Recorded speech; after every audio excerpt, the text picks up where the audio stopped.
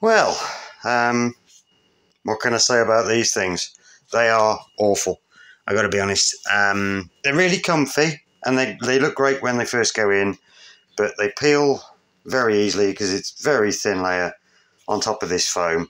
And if you want to use that to carpet a room, I wouldn't advise it because I've got to be honest. For what I paid for these carpet tiles from China, I got a bit of carpet for about the same money. I've got to be honest. So I've taken these out of the hallway and replaced it with carpet. Yeah, I wasn't happy with how those tiles were aging, so now I have this very, very royal purple, Cadbury's purple almost, carpet in my hallway. It's only taken about, I'm going to be honest, maybe an hour to put down, and most of that is because of the doorposts. We can ignore that edge because once I've got carpet in there, I'll straighten it up and put a thing over it. But that's for another day. But yeah, the biggest pain in the proverbial was getting around the doorposts and in the nooks and crannies. I've got a lot left over, I've got to be honest. But that's because these days the minimum length or width you can order is 4 meters. But you can choose that dimension. So I've had to have 4 meters that way, which is why I've got like 1.5 meters left on the roll. But I only had to buy just over 1 meter that way, which, you know, cuts the cost down. I think for this piece of carpet, plus the extra bit, I think it was about £40, which is basically what I paid on tiles and what I should have done first time. But there's no edges to catch with your toes or if you're dragging something through. And, you know, it matches the lampshade. So it ties the room together more like how I originally wanted than the pink and purple tiles did. And this won't get as grubby or it won't look as dirty because the pink tiles were horrible. That's it in the light.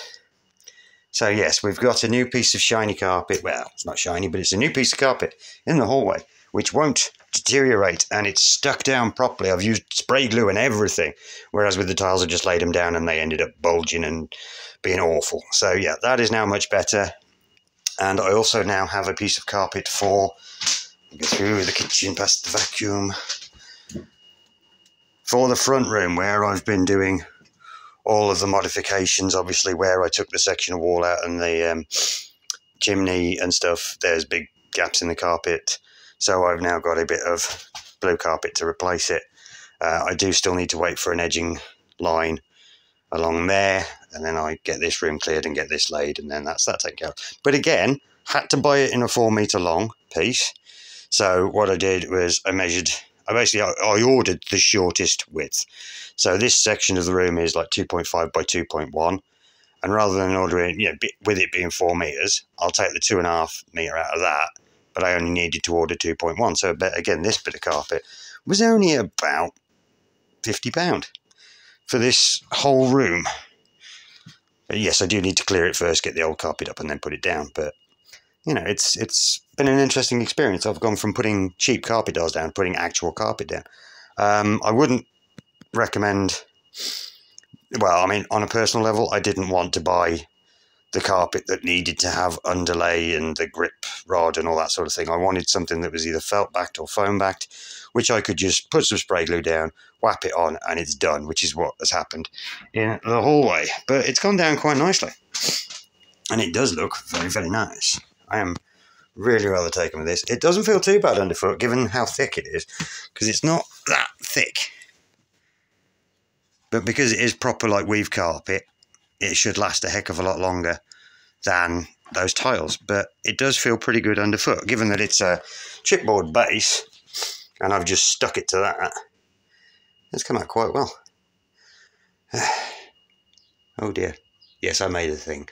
I made a thing because it's funny, and I've got a lot of tricycles and bikes and stuff like that to fix and all sorts of weird and wonderfuls, but for the moment, just getting a bit of carpet down, just a bit of quality of life stuff to make it easier for me.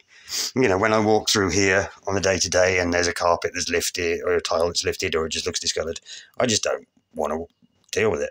But this way, I haven't got to worry about it. It's down. The only time I'm going to have to deal with this ever again is when I put the carpet in the big bedroom, because I've just got to tidy that edge up. That's it. Anyway, that'll do it. You take care. See you later.